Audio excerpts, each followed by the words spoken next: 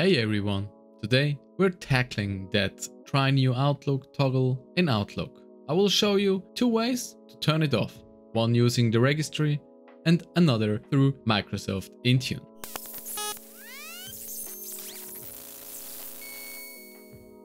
Search for Registry Editor. Go ahead and open it up. Now carefully navigate to HK Current User, Software, Microsoft, Office 16.0, Outlook, Options, General. If you don't see a general folder here, don't panic. Just right-click and make one yourself. Once you're in, create a new dword entry. Give it a name, hide new Outlook toggle,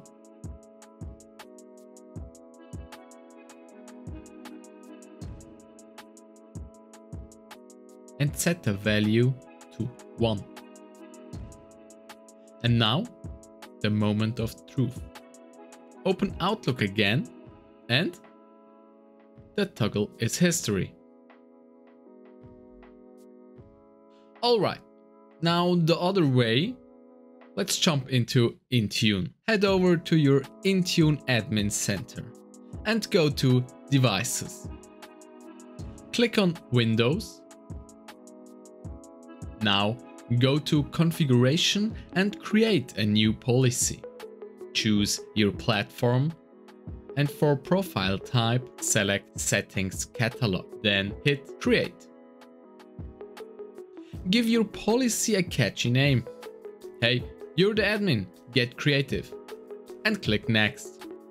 Now click plus add settings and type hide the in the search bar.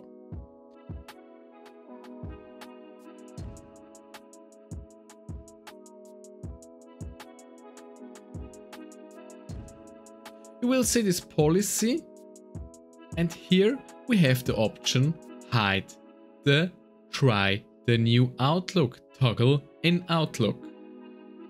Check the box and close the search.